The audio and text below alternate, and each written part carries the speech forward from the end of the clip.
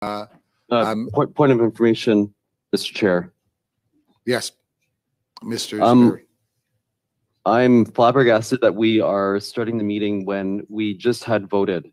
This is unprecedented. We just finished a vote in the House of Commons here, and we started a committee meeting moments after. We don't even have time to walk to the committee room. How did this happen? We did have a quorum, and it was the will of the committee members who were here to get started, given the time. But this has never happened before. This has never happened before. Point well taken. How did I'd like to, I mean, I'm going to channel in my inner Garnet. I just hope that this will never happen again. I hope the vice chair is there, Mr. Janice. What is he at? I'm going to channel my inner Garnet, and I'm just asking that this doesn't happen again. Point well taken. Thank you, Mr. Zuberi. Now we will proceed with our second witness, Mr. Tarachin. You have 5 minutes for your opening remarks.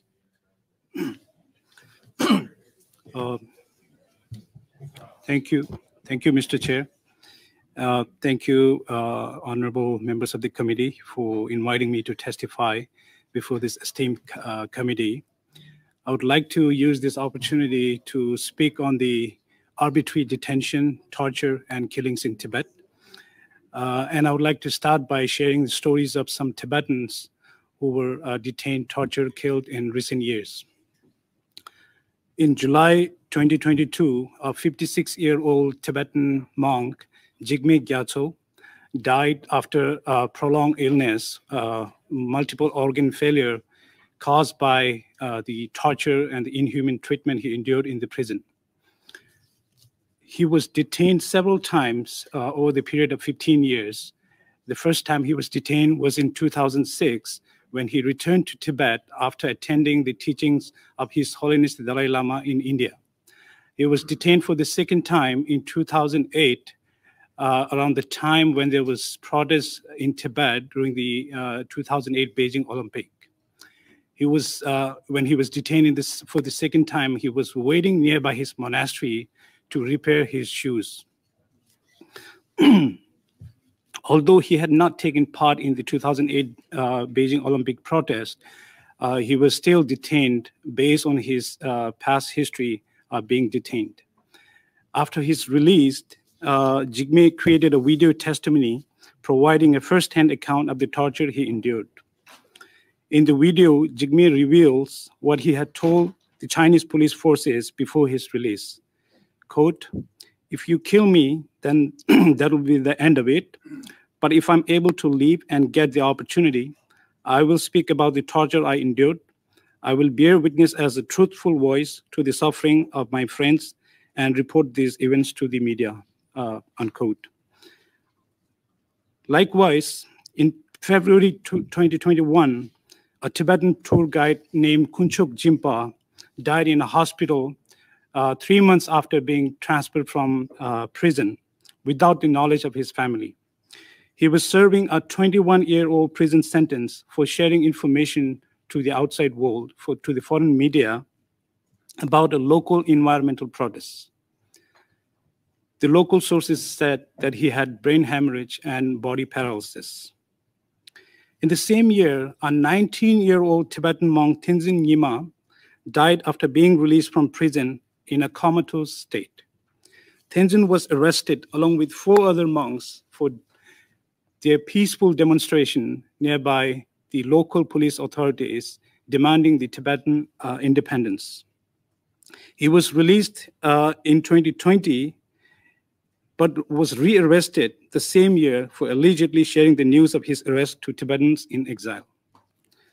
In 2020, a 36-year-old mother, Lamo, died shortly after being transferred to hospital from police custody. She was detained on the charges of sending money to her family in exile in India. Her body was immediately cremated, preventing any further investigation on her case. Mr. Chair, there are many other Tibetan prisoners who died in prison or shortly after being released or transferred from prison. They were not terrorists. They were not separatists, nor dangerous to the state security, as China accused them to be. They were mothers, they were entrepreneurs, they were tour guides, they were monks, they were singers who had dreams about living a dignified life as Tibetan in their own lands. Mr. Chair, what binds this story together is how they didn't have access to lawyers, how they didn't have access to their family while being detained, and how none of them had an opportunity for a fair trial, how they were tortured and discriminated just because they were Tibetans, and how none of their cases so far have been investigated, and none of their perpetrators are being held accountable. As indicated in Jigme Gyatso, the 56-year-old monk video testimony, they expected those of us in exile, those of us living in a free democratic countries like Canada, to raise the challenges, to talk about issues that they faced. They risked their lives in passing information to the outside world so that we would know about the reality of situation in Tibet, so that we would know about over 1 million Tibetan nomads being forcibly relocated, so that we would know about over 1 million Tibetan children forced into boarding school for political indoctrination, so that we would know about the destructions of Tibetan monasteries such as Larungar and Yarchengar, and so that we would know about the evictions of Tibetan monks and nuns, and so that those of us in exile, those of us in a free world would know about the cultural genocide that is taking place in Tibet through the destructions of their language, religion, and cultural identity. Mr. Chair, the situation in Tibet under President Xi Jinping is dire and urgent. I request this committee to consider using tools we have at our disposal, such as Sergei Magnitsky Act and this bill to C-281, to challenge and counter such blatant human rights violation. We cannot and must not let the perpetrators to continue any more of such crimes with impunity. Thank you. Certainly a difficult testimony, but we're very, very grateful for that. Now for our final witness, we will go to Ms. Leung. Ms. Leung, you have 5 minutes as well. The floor is yours. Thank you, Mr. Chair. My name is Catherine Leung, and I'm the Policy Advisor for Hong Kong Watch in Canada. Hong Kong Watch supports the heart of Bill C-281, which would make it easier for parliamentarians to recommend foreign officials who should be included on a sanctions list, including those guilty for the ongoing human rights crackdown in Hong Kong. As committee members will no doubt be aware, many of these Hong Kong officials have links to Canada, including owning property, having family members with foreign passports, and having been educated here. The bill would also rightly increase the government's powers to ban state propaganda outfits operating in Canada, like CGTN, who spread disinformation and seek to interfere in our public debates. Such a ban would bring Canada in line with like-minded partners like the UK, which banned CGTN in February 2021. The specific amendment to the Department of Foreign Affairs, Trade and Development Act is a welcome provision. As I'm sure members are aware, Hong Kong has over 1,000 political prisoners at this time, and this number is only growing. We note that there are several political prisoners who previously held Canadian citizenship or who have family links to Canada. The Hong Kong authorities have jailed so many political prisoners in the last several years that overcrowding in prisons is a growing problem, as the authorities are running out of space to put the activists, journalists, and trade unionists that they have incarcerated. Hong Kong has one of the largest growing populations of political prisoners in the world. With over 10,000 politically related arrests since 2019, we urge global affairs to consider better tools to track and identify those prisoners of conscience who have links to Canada.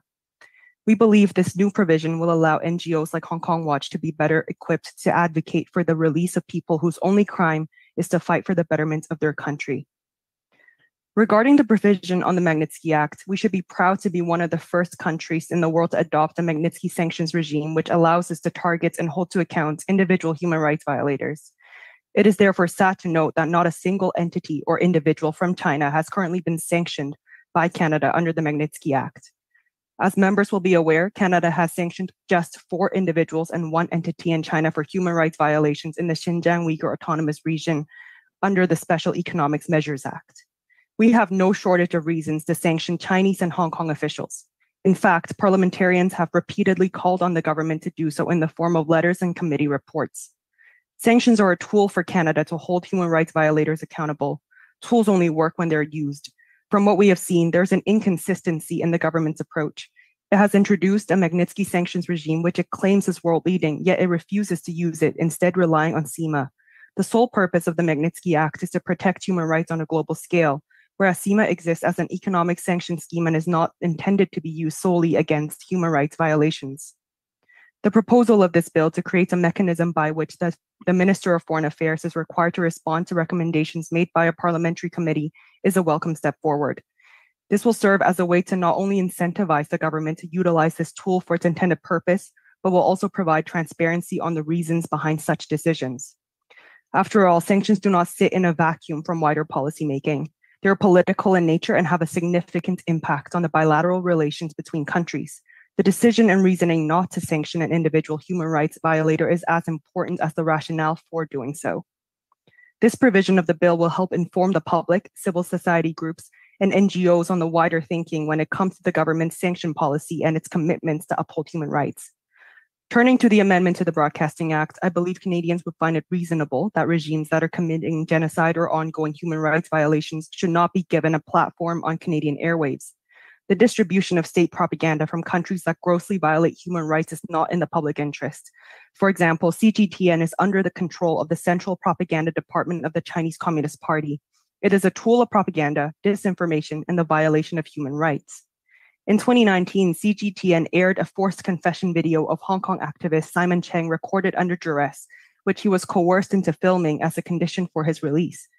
CGTN has also broadcasted blatant disinformation, such as the denial of the Uyghur genocide, mischaracterizing the Hong Kong pro-democracy movement as riots rather than peaceful protests, and claiming that COVID-19 originated in the US in contradiction to scientific evidence. An important point to raise is who is on the receiving end of this propaganda.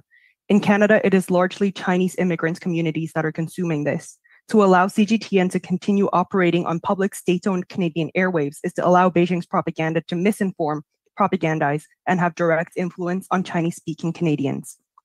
In closing, we are supportive of Bill C-281 as a way to increase government accountability and transparency in Canada's role in upholding human rights internationally. Thank you. Thank you very much, Ms. Lung. Point of personal privilege. Yes, Mr. Zuberi. So I'd just like to note for the record, if I did not have my computer today and my phone, I would not have been able to participate in this committee meeting. The only reason why I'm able to participate in this meeting right now is because I have my laptop. My phone is actually in the shop and I cannot vote remotely. So it would have been physically impossible for me if somebody did not message me on my personal cell to tell me that this committee had started for me to participate as a member of this committee to be in this meeting. This meeting should not have started within 10 minutes after we had completed the vote count. Mr. Zuberi, again, as I indicated earlier. And the Conservatives have filibustered for 7 meetings. This will be heard. Mr. Zuberi, again. I implore that this does not happen ever again. It would not be physically Mr. Zuberi, your point is well taken. As was indicated, this has happened previously as well when we have a tight schedule. If there is a quorum, the members can say, can we resume? The Conservative Party has not respected this committee. It has filibustered this committee for 7 meetings. And our witnesses in this committee have been sidelined, have been disrespected by the Conservative Party. And this is a matter of parliamentary privilege, the way how this organization functions. We cannot even have witnesses if this organization doesn't function properly. Thank you, Mr. Zuberi. Now we will proceed with questions to Chair. Just on the question of privilege, if I can comment on it. I'm not sure what this has to do with the Conservative Party. The member has raised a question of privilege, and it's the prerogative of the chair to rule on it. This has everything to do with you personally and the Conservative Party. You have filibustered this committee for 7 meetings in the past. This has everything to do with you personally. You're raising a question. The member raised a question of privilege, and the chair can rule on that question of privilege, or he can reserve judgment for later. But I'm not the chair. Just to be clear, I'm not the But chair. you have filibustered this meeting for 7 meetings in the past. It's been documented and reported That's just upon. that's not what we're talking about today. That's a fact. It's not the question of privilege you raised. Anyways, I'm done. Thank you. The question of the issue of privilege is that this committee should not have happened in any way whatsoever. From the point that I personally could physically walk from the House of Commons, vote, and get to this committee meeting. This meeting should not have happened. Thank you. Not have started, I should Now, given Thank you. the limited time we have available for questions from the witnesses, we will proceed with questions. I should advise all the members that regrettably Mr. Terp had to leave us due to a previous engagement, so he's no longer connected. So we can now proceed with questions for the two witnesses that remain, which is Mr. Turchin from the Canada-Tibet Committee and Ms. Catherine Lung from the Hong Kong Watch. So the first question goes to MP Lawrence. You have 4 minutes. Thank you very much. Just for the chair, I'll be splitting my time with Mr. Genis. I'll be just asking a couple of questions of you, Mr. Turchin, and thank you very much for your testimony. It was very moving and powerful, and I can certainly say for myself, and I'm sure there are many other rooms that we stand with Tibet. Just with respect to the first two parts of the C-281. The first one, the first area is prisoners of conscience. So just in general, maybe not getting into the specifics of the legislation, but do you believe that by shining more lights of some of the atrocities that are being happening against and prisoners of conscience being held by the regime in Beijing, do you believe that that could be helpful to prisoners of conscience who are human rights defenders from Tibet? Thank you for the question. It would certainly, the reason I chose to talk about this particular topic of arbitrary detention, torture, and killing is because I find that this particular topic connects many other human rights violations. And Tibet issue is very complex and very multi-layered. We have lack of religious freedom. There are protests related to lack of opportunity to practice and promote Tibetan language. There are Tibetan nomads being, displaced. There are Tibetan children being forced into boarding schools. But what connects all of this is any Tibetans found protesting, raising their voice against any of these human rights violations are put immediately without any formal charges into the prison. And the trouble, the trauma, the torture that they go through have created an environment of fear among Tibetans in Tibet that deter many other Tibetans to participate in similar protests in future. And a good example is in 2008 Beijing Olympic, we saw protests across Tibet. And the purge on those who participated in 2008 Beijing Olympic continues till today. And hence, it's not surprised that we didn't see much protest in the last year Winter Olympic that happened in Beijing. Thank you very much. I'll rest my time over to Mr. Genis. Thank you to our excellent witnesses today. And apologies for the time, the things beyond our control. Ms. Liang, you alluded to the fact that foreign state-controlled media is a form of foreign interference. I wonder if you can develop that idea a little bit and explain your thoughts on that. Thank you, Mr. Genis. It has been spoken about explicitly by Xi Jinping and Li Keqiang that overseas Chinese is a tool that they wish to use in exerting Chinese influence abroad. The way that this becomes interference instead of simple influence is that these overseas Chinese populations are fed misinformation, disinformation, and propaganda directly through CGTN on Canadian airwaves.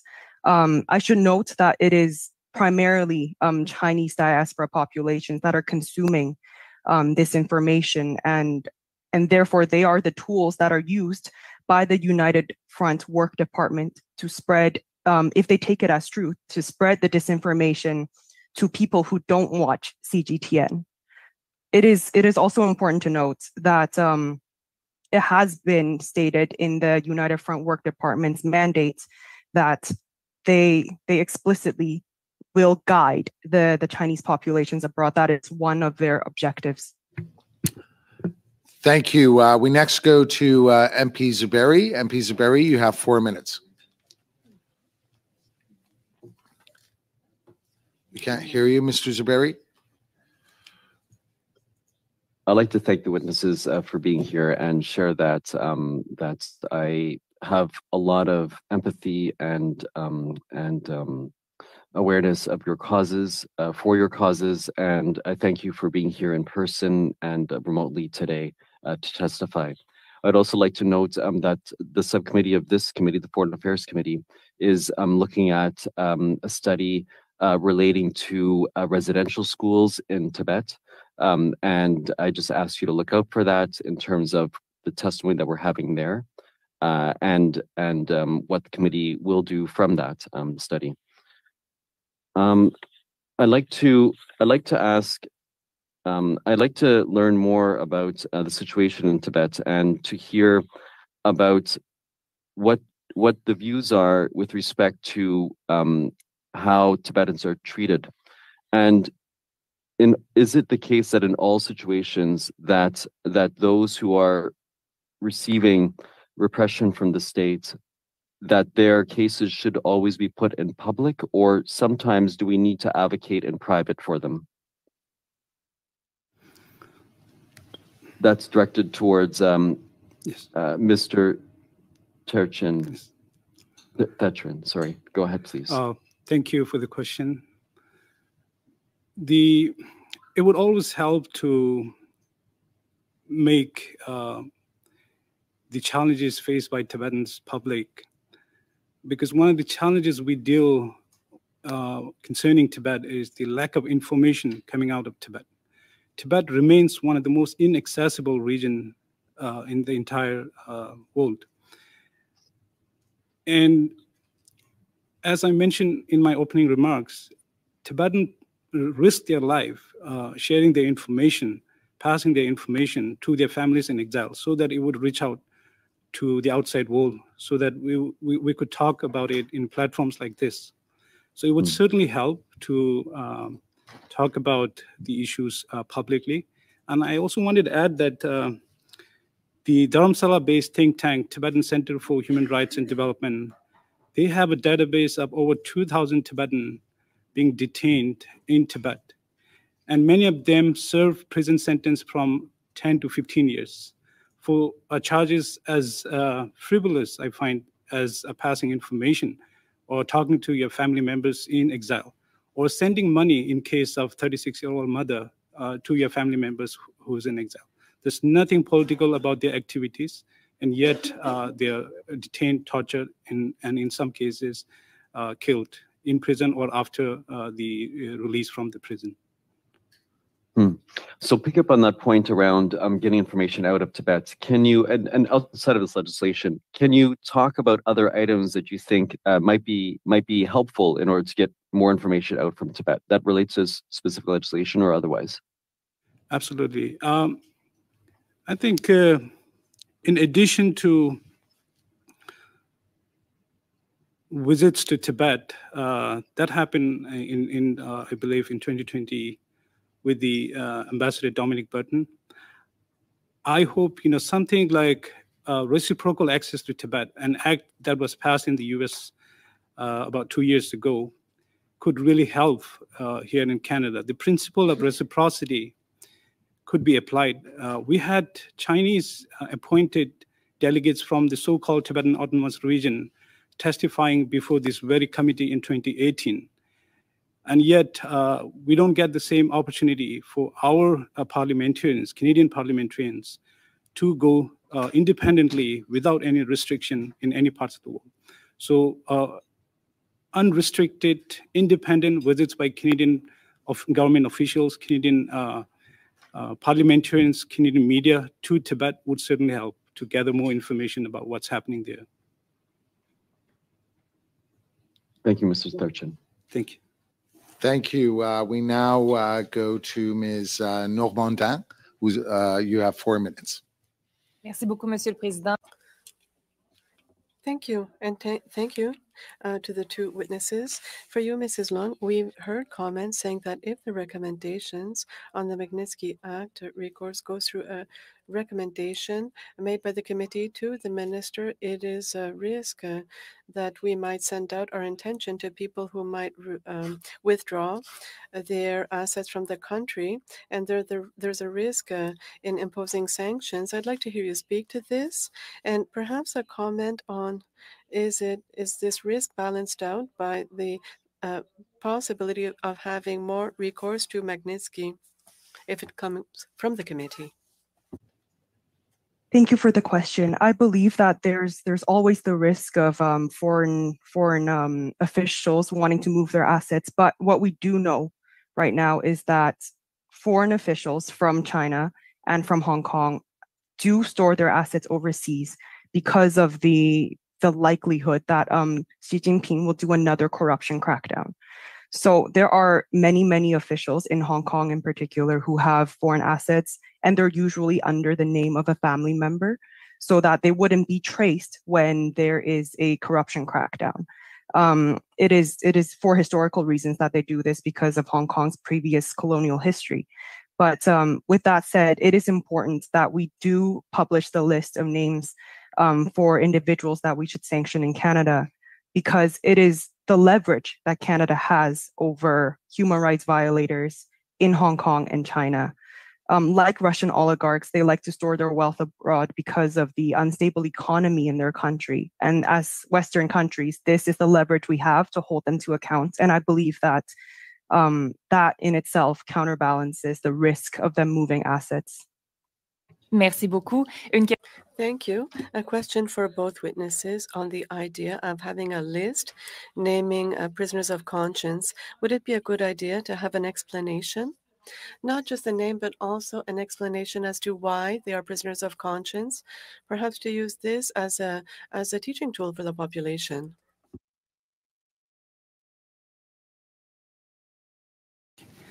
Thank you.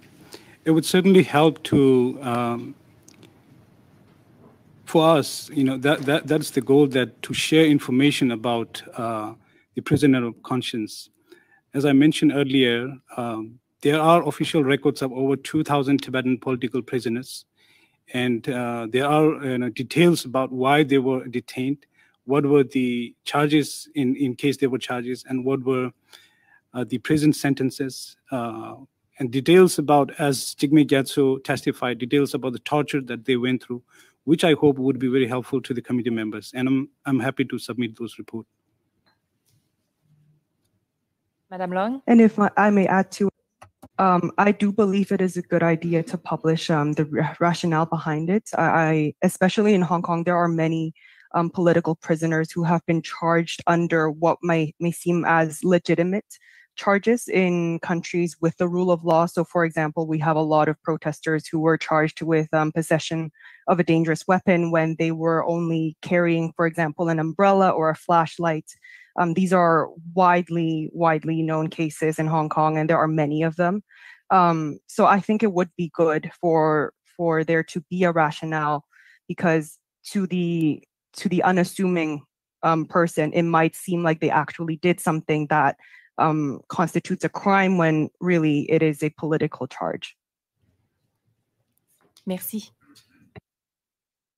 Go to Ms. McPherson for 4 minutes. Thank you very much, Mr. Chair, and thank you to both of the witnesses for being here today and sharing your testimony with us. I think it's so important for us to hear this, and I also sit on the International Human Rights Subcommittee, so I have heard some testimony regarding the residential schools in Tibet, and yeah, thank you for being here. I'm going to ask the same questions. I'm going to ask 2 questions, and I'll give you some time to respond if that's all right. With regards to Bill C-281, the New Democratic Party is bringing forward a number of different amendments, but one of the amendments that we'd like to see is with regards to a human rights strategy. So Canada does not have a human rights strategy that we could use as a baseline for the annual report. So what we're pushing for is that we would have that baseline so that the government could show what they've achieved using that as the baseline. So I'd like some information on you on whether or not you would agree that a human rights strategy would be useful in this legislation. The other piece that I'd like to just ask you about very quickly, in this legislation, we have a definition of a prisoner of conscience. Now, Alex Neve, the Secretary General of Amnesty International, joined us last meeting, and he suggested that instead of it be prisoner of conscience, we should have a definition that says individuals who are detained or experiencing other treatment in contravention of international human rights standards. Would you agree that that would be useful to have within this legislation and perhaps expand on it? And perhaps I'll start with you, Mr. Thurchin. It would certainly be helpful to, and I agree on the amendment of human rights strategies on the Bill C-281.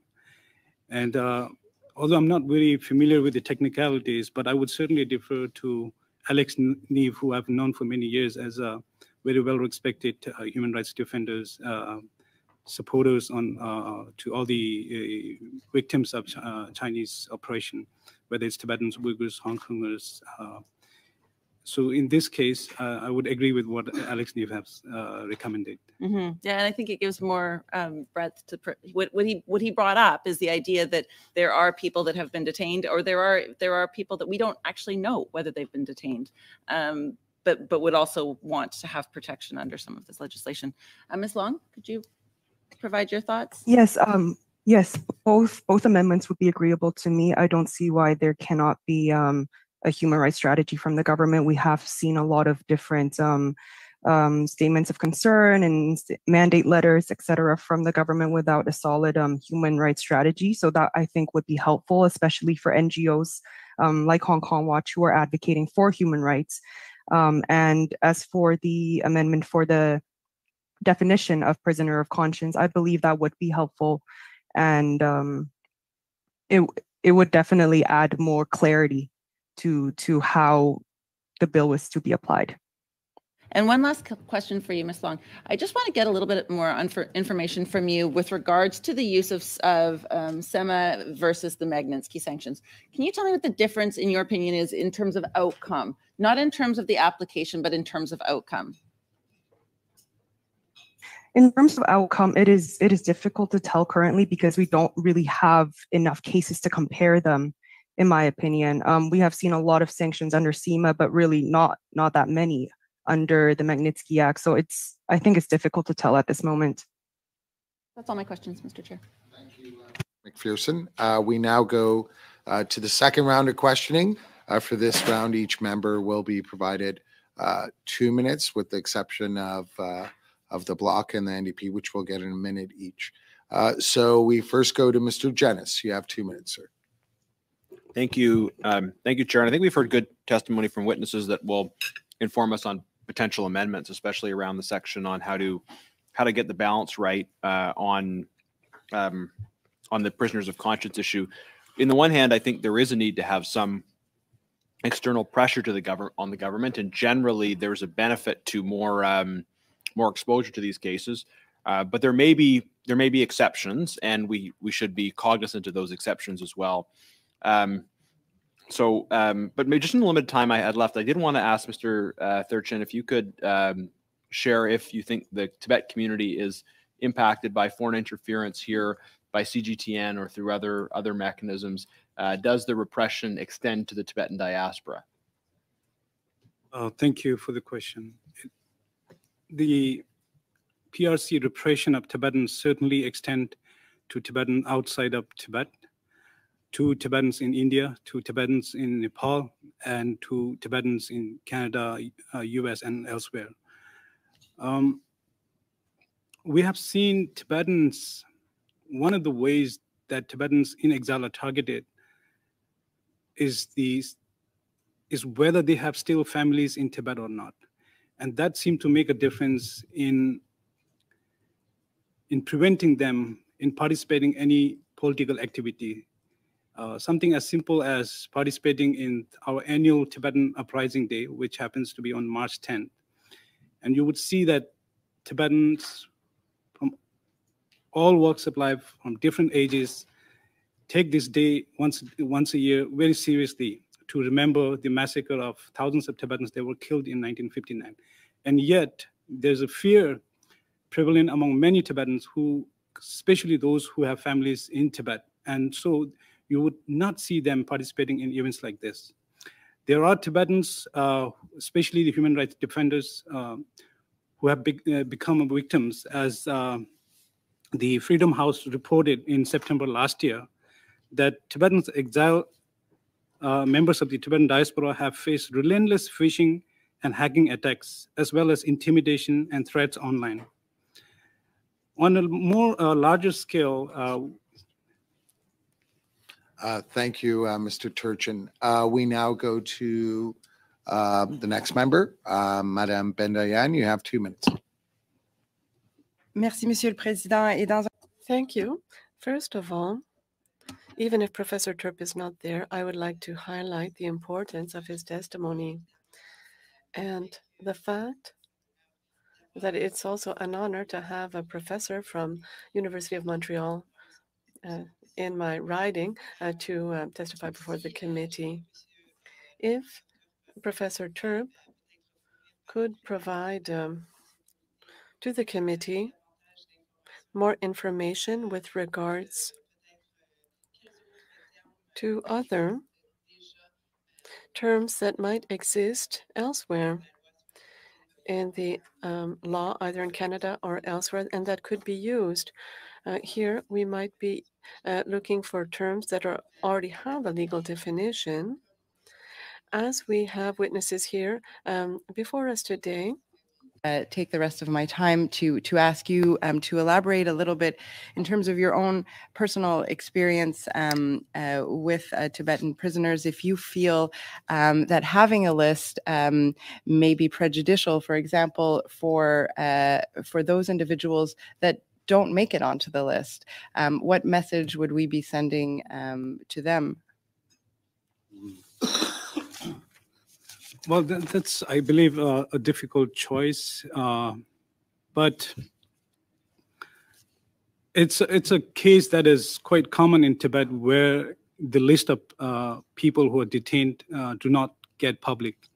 And the number that I mentioned earlier, 2,000, I would say is a very small fraction of overall numbers. And there, I would guess there are 1,000 more Tibetans who are detained, and yet we do not know of the identity of the rationale behind their arrest. So whether we should, make the list public or not, I would recommend that the list become public, so that at least we know stories. Because the problem, as I mentioned earlier, the challenge is that we do not know enough about the stories coming out of Tibet. Is there any risk to the prisoners that would be listed? Do you have any fear or concern that they could face worse conditions as a result of being on the list? There's certainly a risk, but as indicated in the testimony from the Jigme Gyatso, who passed away last year, they are taking this decision because they hope that people would know about it. Thank you. Thank you. Next go to Madame Normandin. You have a minute. Merci beaucoup. Thank you. I would like to ask a similar question to both witnesses. I'll ask it to Mrs. Long. The use of a list, could it represent a prejudice to some prisoners? Could we not publish the names of those who don't want their names on a list? Thank you for the question. I believe that it would be good for the government to consult with the families of the detained before publishing the list. We have heard from some Hong Kongers that they would rather not have their names be public, especially family members who may be living in Canada would also say the same thing, because the treatment of political prisoners in Hong Kong is very, very bad, to say it bluntly. But that should not deter the government from publishing a list in general. I believe that it would be good for the government to put pressure on the Chinese government when they are detaining political prisoners, and it would be important that we do publish that list to put pressure on them to do so. Thank you very much. So that now means that we will move to the next panel. Before we do so. Get my last minute? Oh, my apologies, Ms. McPherson. You're absolutely right. Yes, you do get a minute. My apologies. It's not very much time, but I certainly would still appreciate getting it. Thank you, Mr. Chair. Thank you again to our witnesses. I think because my colleague from the block asked that question of our colleague online, I would ask a very similar question. Do you see a way that we could provide a list that would be both public and private based on the circumstances, so that there would be some protection for those who do not want to make their name private, and a way of saying who and how many, but without revealing identities? Would that be a solution that you could see from your perspective? Certainly. Yes. But the list we have is already public. But those those people who are detained and who do not want to be identified, sure. But our list is already public. And and I think when we look at legislation, it's important to recognize that this legislation will apply to the entire globe. So in some circumstances, of course, it would probably be something that those who are detained would not want public. I agree. Yeah. Thank you very much. And with that, Mr. Chair. Thank you very much for that. So at this point, just wanted to thank Mr. Turchin and Ms. Long for your invaluable testimony and your perspective. We will certainly make very good use of all the things that you did bring to our attention. Thank you for being here with us. We will move to the second panel now. We will just suspend for a couple of minutes, no more, and then resume. And for all those members who are online, you don't have to do anything. But we're just going to check in with the next set of witnesses. Thank you.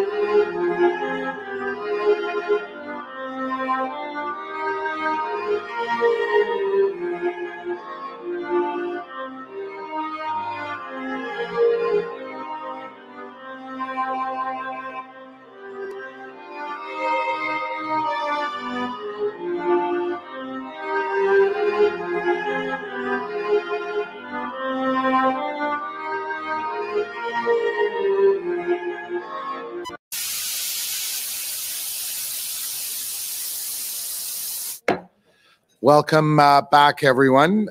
We will now resume our consideration of Bill C-281, as was agreed by the members. This panel we will hear from until 1:15. We have three great panelists with us here today.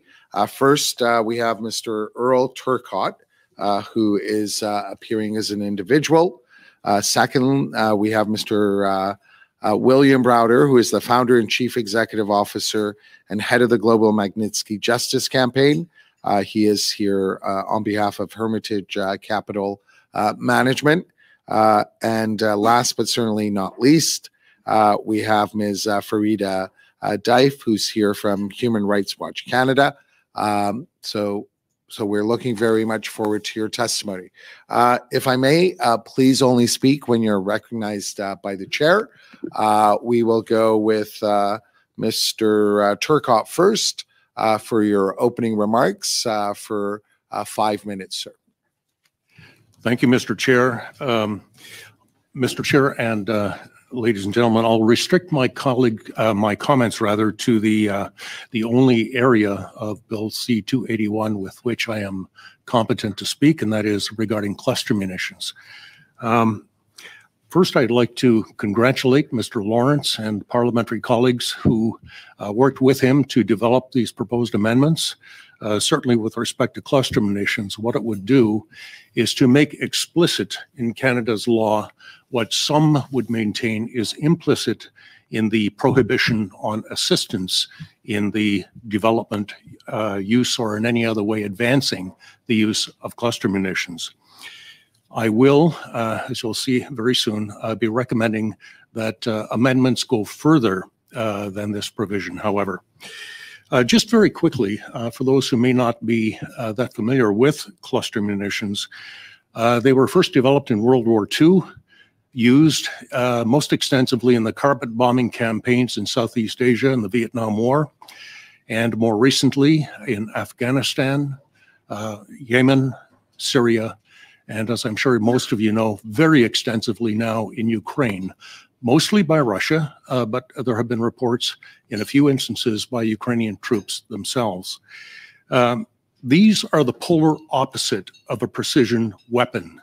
They have been described as conventional weapons of mass destruction. They are by design area-wide weapons. That is to say, what happens is when a cluster bomb is dropped, either ground launch or air dropped, think of it as a large hollow casing within which there are typically hundreds of submunitions, extremely deadly submunitions, far deadlier actually than landmines on average. One cluster bomb can cover the area roughly of 3 football fields. And there are being used by Russia today multiple launch rocket systems that can launch 12 bombs or rocket rounds in succession, very quick succession, and many of them. So essentially, it's a weapon that saturates a given area and makes no distinction, of course, between combatants and non-combatants, especially when deliberately used in civilian areas, as it appears to be in the case of Ukraine.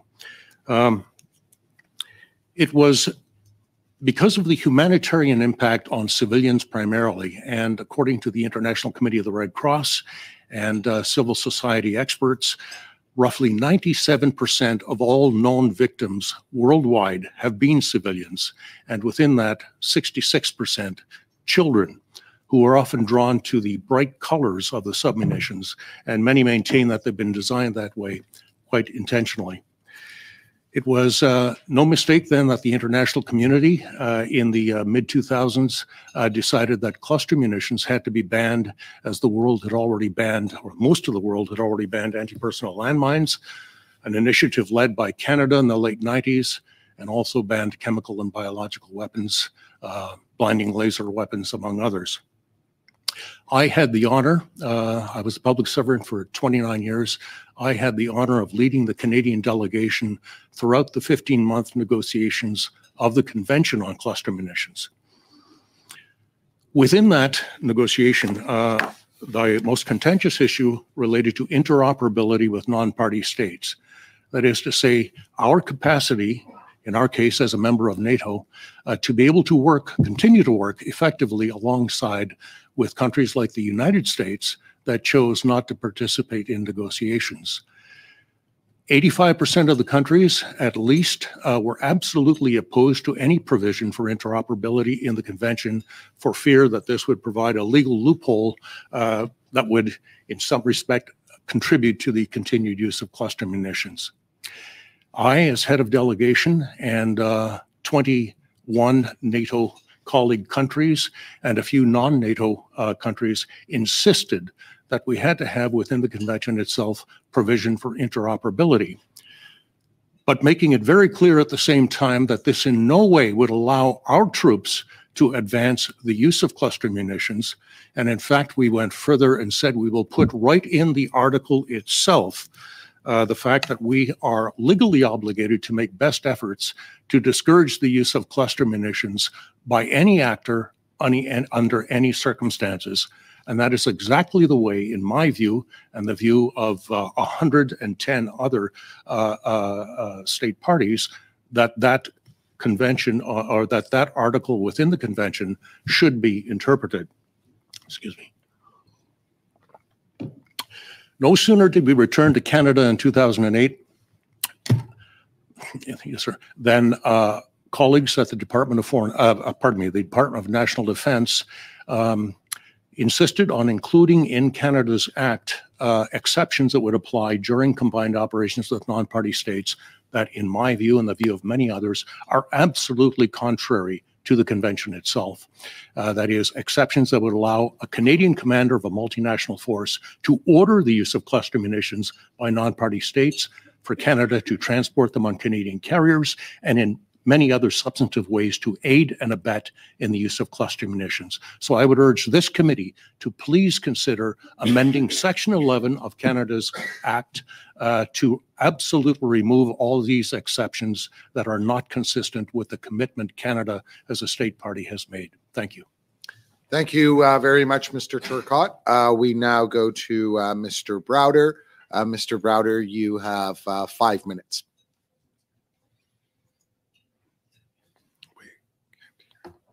We can't hear you, Mr. Browder. Unmuted. Thank you. Thank you very much for this opportunity to discuss the Magnitsky Act in Canada and ways in which we can amend and improve it. As many members of the committee know, I was one of the original advocates for the Canadian Magnitsky Act. Sergei Magnitsky was my lawyer in Russia, who was murdered for uncovering a massive corruption scheme in 2009. Canada passed the Canadian version of the Magnitsky Act in 2017. And now we're in a situation where there are 35 countries that have Magnitsky Acts and use them against human rights abusers and kleptocrats around the world. It's been a remarkable, I would say, viral legislative initiative that has done a huge amount of good, created a counterbalance to dictators and bad actors in the world, and something that gives the victims some hope for the future. And so I'm very proud to have been involved in this, but there are things that we can do to improve it. And that's what I'm here to talk about today. And the first thing I want to say is that as many of you know, Canada rarely uses the Magnitsky Act. Canada often uses the Special Economic Measures Act when there are human rights abuses.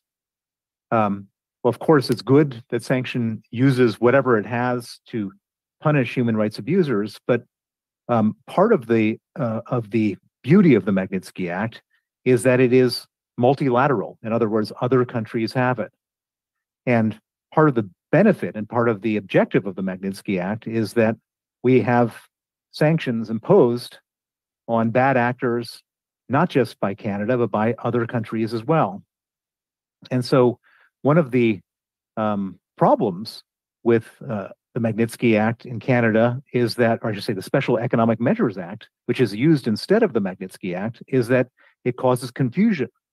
And so to the extent that we want to get other countries to act in unison, which is a very important objective, that gets lost by this misnaming of something which is pretty much the same thing.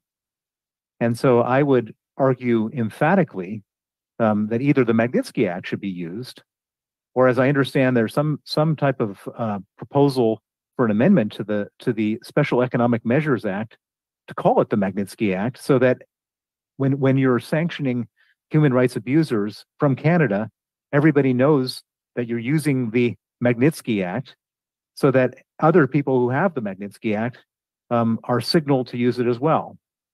So my first proposal for an amendment is to either rename the Special Economic Measures Act or use the Magnitsky Act when it comes to human rights abusers. Which leads me to the second proposal, which is that harmonization between countries is crucial. We now have a situation where Canada might sanction someone and the UK wouldn't. And I'm very aware of a very specific situation that I'm involved in right now, which is a friend of mine and one of the people who advocated for the Canadian Magnitsky Act, a Russian opposition dissident named Vladimir Kara-Murza, has been put in Russian prison, facing 24 years in prison for calling out Putin's war in Ukraine. Canada, very rightly and as a first country, has sanctioned a number of the people involved in his false arrest. And unfortunately, we're still now working on other countries to do the same thing. And so to the extent that there can be some type of formal provision in the Canadian Magnitsky Act to actively work with other countries to harmonize sanctions, it would have a much greater effect. And I can absolutely tell you, since I've been to all the countries, that Canada is not necessarily talking to the UK, and perhaps they're talking to the US, but there should be something formalized in the law to say that it's the responsibility to try to get other countries to do this.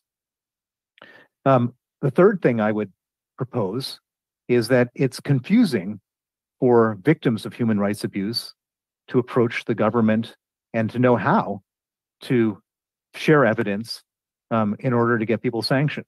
There should be a single point of contact. There should be a widespread education of how the process works among NGOs and human rights groups and victims groups, so that everybody knows how to go about doing this, so that there's no mystery. You don't need a law firm. You don't need a specialist, that anyone can go online, figure out how to present and propose evidence and know how to do it in the best possible way. The final thing I would say is that at the moment, there is no responsibility of the government to report back to the parliament about what it's done or what it hasn't done with Magnitsky sanctions. And it's the parliament's job to oversee the government, and the government often doesn't have any good excuse for why they haven't gone forward on Magnitsky sanctions. I've been involved in a number of situations where submissions have been made, and everybody, it's like going into a black hole. After they make the submissions, nobody knows what's going to happen next. And so I believe that there should be some type of parliamentary review. There should be some type of responsibility for the government to say, here's all the submissions that we've gotten, and here's the ones we've acted on, so that there's some type of transparency and some type of accountability of the government to do this. It's a Mr. Browder, I'm afraid you're considerably over your time limit. Okay. Perhaps we will get back to other concerns you have during questions by the members. Thank you. So We now go to Ms. Dife from Human Rights Watch. You have 5 minutes for your opening remarks. And once I hold this up, that means you really should be wrapping it up, please. Ms. Dife, the floor is yours for 5 minutes. Thank you, Mr. Chair and honorable members of Parliament, for inviting me to appear before this committee. My name is Farida Deef, and I'm the Canada Director at Human Rights Watch. Human Rights Watch, as you know, is an independent international human rights organization that monitors human rights abuses in nearly 100 countries, including here in Canada. I'm delighted to have this opportunity to share thoughts on Bill C-281. In the nearly 7 years that I've been in this role, I've engaged extensively with Global Affairs Canada colleagues, both in Ottawa and at Canadian missions around the world. I've also worked on a range of policy files with relevant staff in the offices of 5 different foreign ministers appointed during this period. While I've heard more times than I can count that a certain human rights crises or the case of a prisoner detained in violation of international law was quote unquote top of mind, as civil society we're often not privy to much tangible or concrete information in terms of specific actions taken by the government on their behalf. So I certainly welcome the proposed amendment to the Department of Foreign Affairs Trade and Development Act to include reporting requirements relating to international human rights. With enough concrete detail, these annual reports could be an incredibly useful tool for Canadian civil society and the human rights sector writ large. These reports could also create a yardstick to measure the implementation of GAC's own Voices at Risk guidelines on supporting human rights defenders. As noted in the guidelines, Canadian government officials should request to attend trials and visit detainees in prison, even when the detaining authority is unlikely to approve the request, in order to demonstrate that there's a continued international interest in the case. These guidelines further note attendance by Canadian officials at trials or hearings. A clear and visible expression of Canada's concern can be helpful by allowing for detailed tracking of legal proceedings, observing whether due process is respected, and ensuring up-to-date information on cases of particular interest. Seeking to visit a detainee imprisoned in violation of international human rights law can also be a meaningful way of showing support to the individual, assessing their treatment in detention, and registering condemnation with the detaining authority. This is why the current amendment on human rights reporting should include detailed information, not only on those prisoners who the government is actively advocating for their release, but also any efforts to attend trials and hearings, the number of requests for prison visits made by Canadian missions and authorities, and the response of the detaining authorities. Of course, in some cases, it would be important to anonymize the names of prisoners to mitigate security risks and possible retaliation. I'd like to turn now to the bill's proposed amendments to the Cluster Munitions Act. Human Rights Watch has played a leading role in documenting the harm to civilians caused by cluster munitions, including most recently in the Ukraine conflict, and our research and analysis has informed the negotiation and implementation of the Convention on Cluster Munitions. In 2012, my colleagues in the Arms Division testified before the Senate Foreign Affairs International Trade Committee on then Bill S-10, the Prohibiting Cluster Munitions Act. We also submitted written testimony to the House of Commons Standing Committee, highlighting several key provisions that would benefit from revision or clarification, including the need to explicitly prohibit investment in cluster munitions. As you know, the preamble of the Convention on Cluster Munitions articulates its goal to eliminate cluster munitions and to bring an end to the suffering that they cause. The current bill would advance that objective by reducing funding for the production of cluster munitions. It could also help Canada meet its obligations under Article 9 to take all appropriate legal, administrative, and other measures to implement the Convention. Article 1(1)(c) of the Convention makes it unlawful for state parties to assist anyone with any activity prohibited by the Convention, and investment in cluster munition production is a form of assistance. The funding of entities that develop and produce cluster munitions and their components allows them and encourages them to keep doing so. The amendment proposed in Bill C-281 thus moves Canada one step closer to ensuring that it implements the convention in accordance with the letter and spirit of the law. In the process, it also provides much needed clarity to financial and other institutions relating to the prohibition on assistance with production of cluster munitions. The amendment is also in line with measures taken by Canada's allies. Since 2007, 11 state parties to the convention have enacted legislation that explicitly prohibits investment in these weapons. Nearly 40 states have stated that they regard investment in cluster munition production as a form of assistance that is prohibited by the convention. It's also important to note that like-minded governments have worked to close any remaining indirect investment loopholes. For example, government pension funds in Australia, France, Ireland, Luxembourg, New Zealand, Norway, and Sweden have either fully or partially withdrawn investments or banned investments in cluster munition producers. We strongly support these efforts to explicitly prohibit investment in the production of cluster munitions. We also support any efforts, as mentioned by others, to close remaining loopholes in the existing law that will undercut Canada's ability to fulfill the humanitarian potential of the Convention on Cluster Munitions. Thank you for your attention to these urgent matters and your efforts to advance Canada's leadership on these critical fronts. Thank you very much, Ms. Dife. We now go to the members for their questions. For the first round, you will each get 3 minutes. But for the responses, if I do put this up, please wrap up your remarks within 15 seconds. So we first go to Mr. Chong. You have 3 minutes, sir. Last weekend, the New York Times had a headline for an article that said, quote, "Canada is such an attractive place for money laundering that there's even a special name to describe the activity there, snowwashing," end quote.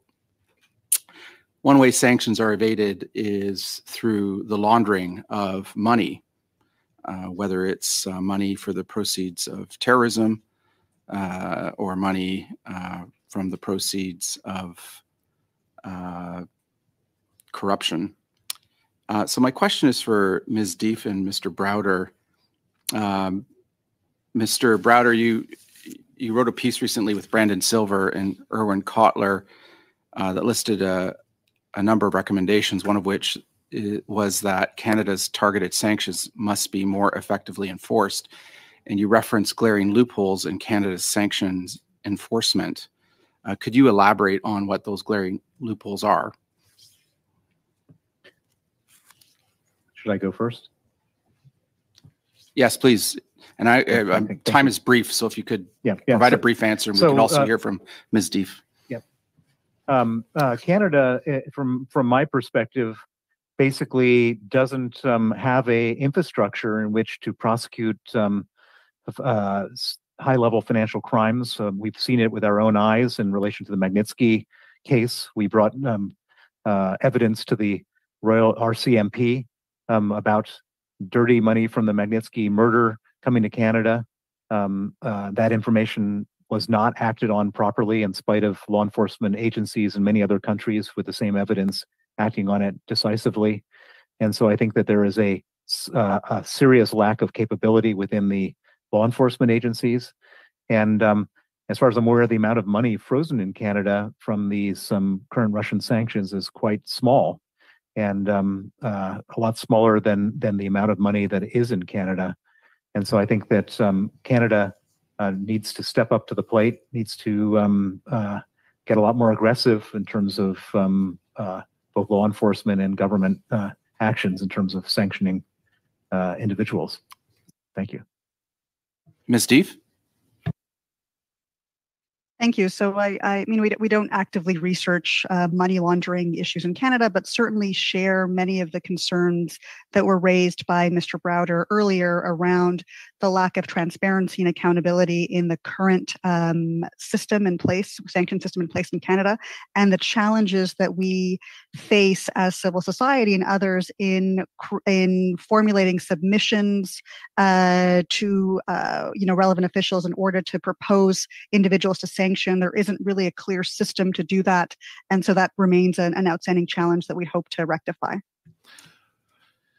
Thank you. We now go to MP McKay. You have 3 minutes. Thank you, Chair. And I want to commend Mr. Lawrence for putting this bill forward. Regrettably, there's 4 subject matters here that are would deserve to be a bill by themselves, and it's very difficult to kind of focus. I'm going to focus on the section with respect to foreign officials, and of course, it's delightful to see Mr. Browder again, and I appreciate his relentless efforts. I think, however, it would be remiss if I didn't give Mr. Browder a minute to tell us, to give us an update on the health and status of Mr. Vladimir Kara-Murza. Thank you, Mr. McKay. This is really an important issue. Vladimir Kara-Murza, as I mentioned, is facing 24 years in prison for standing up to the Putin regime. And as many of you will know, he was poisoned twice in 2015 and 2017 by the Russian government, nearly died in both cases. He's now in prison. The effects of the poison have plagued him throughout his time. And he has lost the feeling of his feet from the nerve damage that the poison has done. His situation is so extreme that they actually suspended the politically motivated show trial that they put him on, which is very unusual, which shows how concerned the Russians are not to have him basically perish in the middle of the trial. And so this has reached a level of what I would say is extremely urgent situation. The Parliament, I understand that there is a motion in the Parliament to make him an honorary Canadian citizen so that the Canadian government can advocate more effectively on his behalf. And I hope that that you and others will support that, because this is such he's a friend of Canada. He's a friend of this Parliament. He's a person who who is very effective in doing all the things that we're talking about today and making it all happen, and he deserves our support. I couldn't agree with you more. I just it puts a flesh and blood on what we are actually talking about, and we all hope that Vladimir is able to rejoin us. But thank you, sir, for your relentless advocacy. I have a dozen questions, and I have no time. And I just want to say that it does puzzle me why the government prefers to use the CIMA provisions as opposed to Magnitsky sanctions. So I phoned a contact this morning and asked him why, because he's the one that writes the packages, and he didn't know.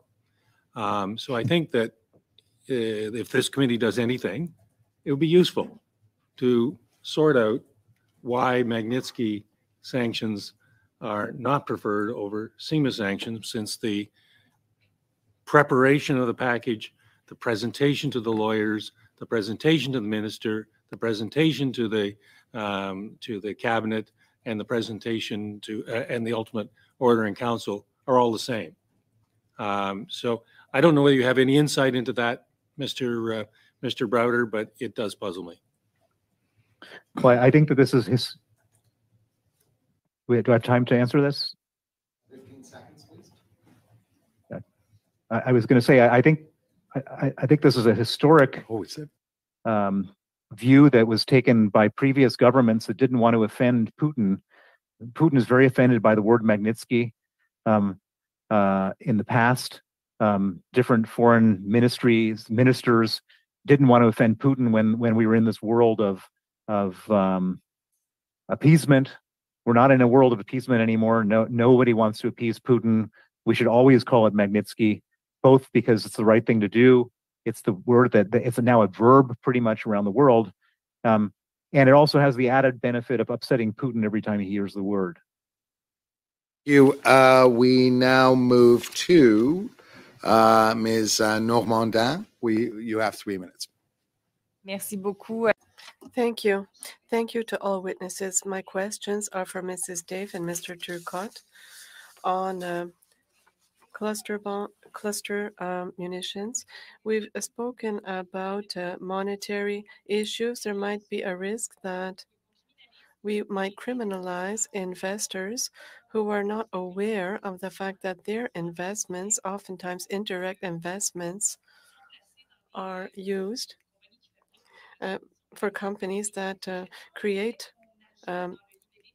cluster munitions. It was said that we might have to have a section of knowledge of this, such as what New Zealand did. Would this be a way to avoid penalizing people who are not aware, or on the contrary, would this already be covered by the Act, or would it another possibility to have an add-on in order to avoid the Act, to say, oh, well, I don't know, and then it's a kind of a loophole.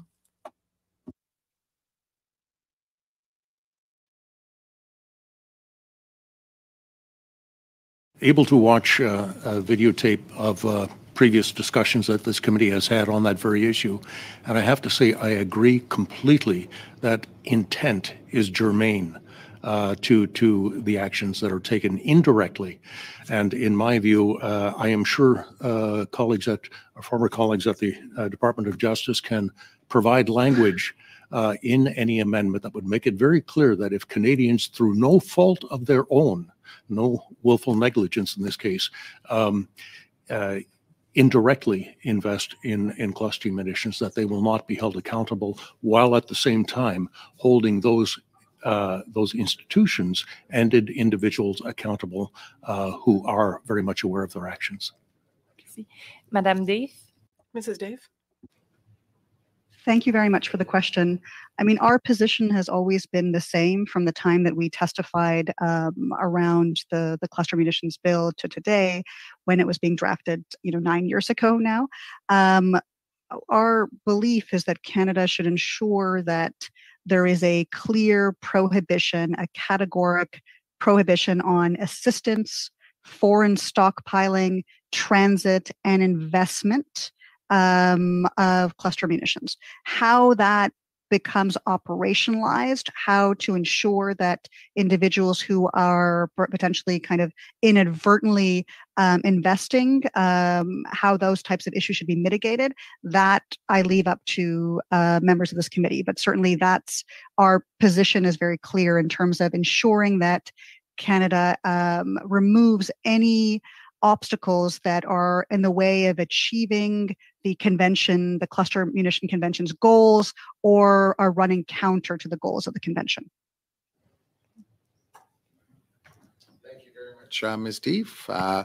We now move to Ms. Matheson. Ms. Matheson. You have 3 minutes. Thank you. Thank you, Mr. Chair. So I want to thank you, Mr. Turcotte, and I'll put my first question to you. The NDP absolutely agrees in terms of that elimination of Section 11, and we will be putting forward an amendment at this committee to do so for that elimination. Could you talk, though, you were very, very clear about this, but could you talk about the consequences of if that elimination of Section 11 wasn't accomplished? Well, yes, thank you very much for that question. The main consequence would be that Canada would finally be compliant with the convention itself and its obligations. The second result would be that we would be consistent with the position that has been taken by 110 other state parties to the convention. So it would be extremely positive. Now, in terms of effectiveness in combined operations with non-party states, I firmly believe that at the time, this is 15 years ago, that colleagues from the Department of National Defense believed that not having these exceptions would somehow compromise Canada's effectiveness. We have 15 years of hindsight, and we have seen what legislation has been passed by our NATO allies and others who are like-minded. And the fact that not one of them has included in their legislation such provisions, and certainly other countries such as the United Kingdom, France, Germany, and others have the same level of concern about interoperability as we do, and it has not compromised their effectiveness. nor do I think in any real sense has it compromised Canada. So just to say, I don't believe that those exceptions have in any way enabled Canada to play a more effective role in combined operations than if they had not been there. Thank you. Ms. Deef, could you elaborate if you have anything to elaborate actually on that same question? I mean, certainly we would agree that that amendment to Section 11 is necessary. This is something that we've been calling on Canada to do since the very beginning. And, you know, those are they remain key concerns for us. Issues around investment. I mean, I think we're pleased that one loophole, which is the issue around investment in cluster munitions, is going to be addressed by the current amendment to Bill C-281. But at the same time, there are other loopholes, which include Section 11, that should be addressed. Mr. Turcotte, sorry? Is remaining, so if we could have a oh quick shoot response. Okay. That goes fast. So in previous testimony, government witnesses talked about the fact that Canada would never condone the use of those cluster munitions, and yet they don't push for that elimination in Section 11. Why do you think that is? Could you comment on that? Well, yes, we actually are trying to have it both ways. On one hand, we say we claim that our country is a state party in good standing, fully compliant with the convention, and yet we continue to have in the act a list of exceptions. As I say, it goes beyond aiding and abetting, and there is a section of that wider section that actually enables the Canadian commander of a multinational force to authorize or direct the use of cluster munitions by non-party state forces, not by Canadians, by others. In this case, we are the author of the order, and non-party states become our agents. And that is in no way consistent with what we negotiated in a 15-month period 15 years ago now. Thank you, Mr. Turcotte. We now go to Mr. Jennings. You have 2 minutes. Thank you, Chair. Ms. Deef, well, the conclusion I'm drawing from some of the back and forth about the section on prisoners of conscience is that it's not good enough for the government to just say, just trust us. There should be some mechanisms of pressure and accountability around the listing of those individuals, accountability to parliamentarians, to civil society, and to the wider public. But at the same time, there does need to be some margin for flexibility. There may be legitimate cases where, based on the wishes of the person involved, their family, their advocates, and their own assessment of their interests, publication of their name doesn't make sense. So I think what we have to do in the amending process is come up with some procedure that does involve pressure on the government, that does involve publication of names, in many cases bringing more sunlight to this, more accountability, but also some measure of flexibility.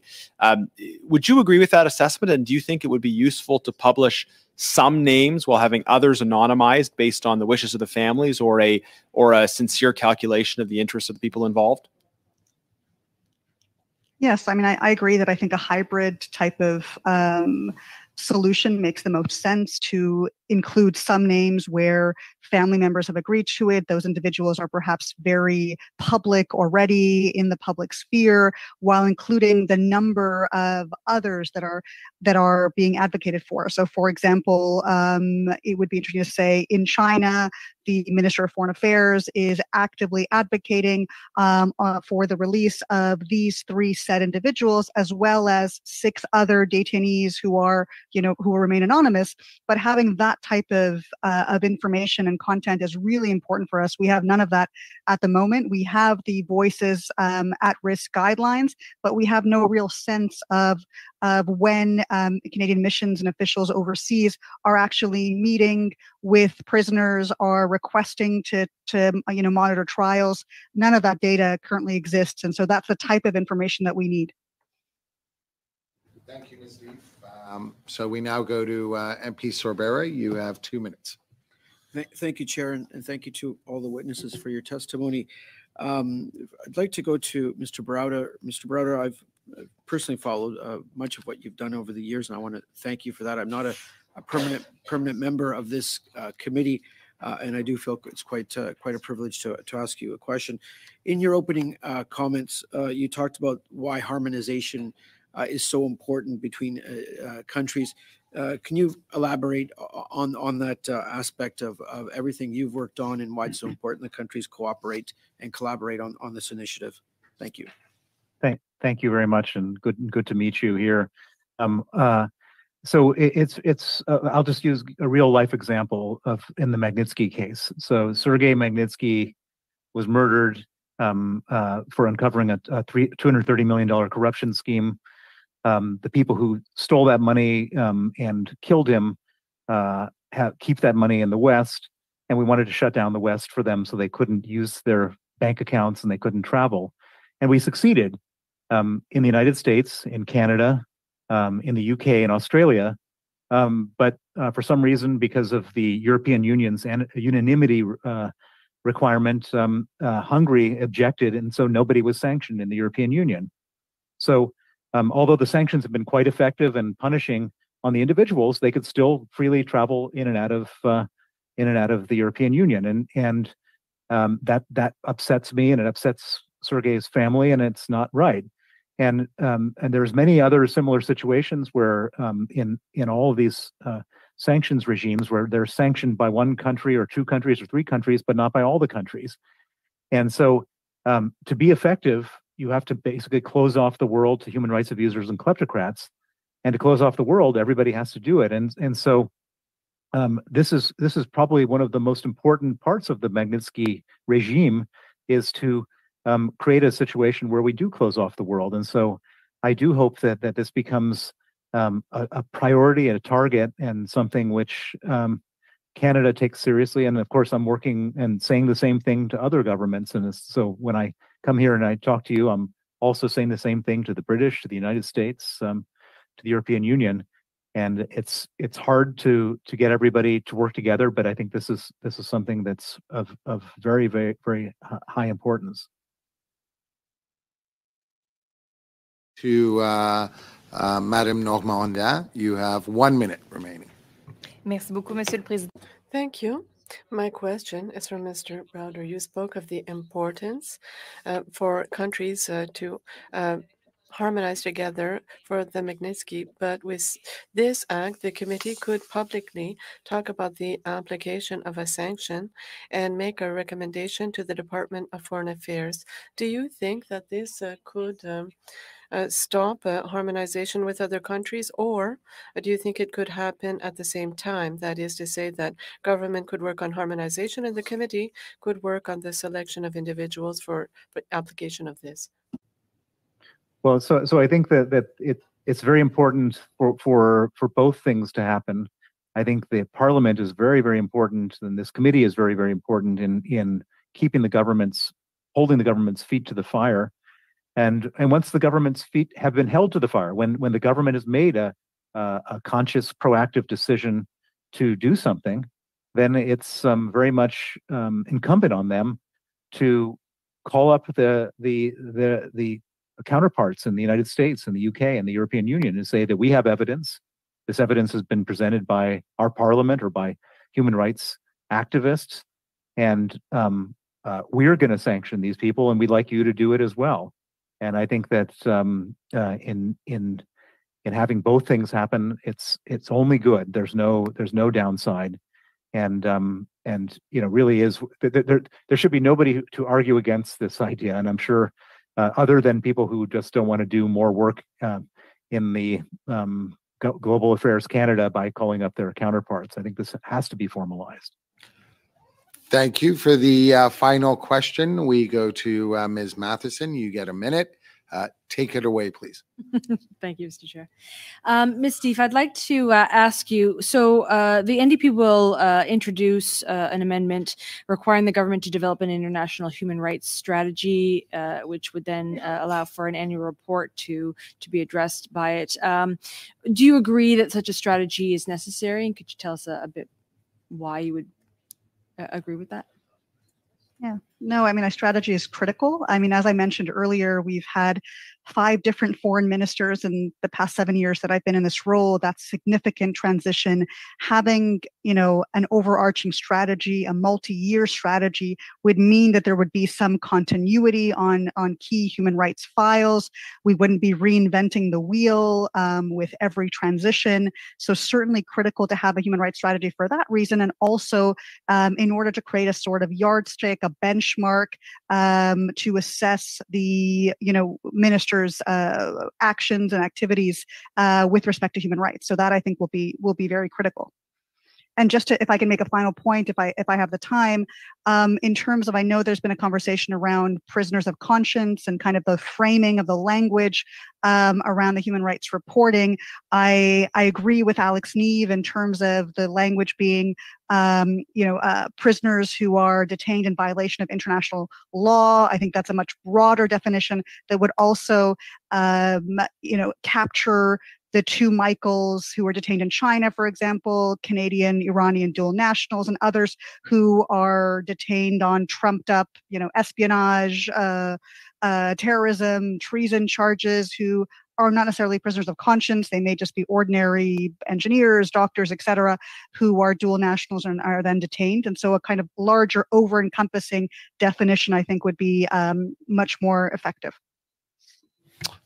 Thank you. And that concludes this session. Allow me to thank Mr. Turcotte, who was here in person, as well as Mr. Browder and Ms. Deef. We're very, very grateful for your time and your testimony, and our apologies that this particular session was truncated just because we had some votes in the House. So on that note, let me thank you again. And looking forward to perhaps having you back at committee very soon. Thank you. And for the members, just wanted to say Tuesday, April 18th, when we get back, the first session, we are having clause by clause consideration of Bill C-281, and was wondering whether it's the will of the committee to adjourn.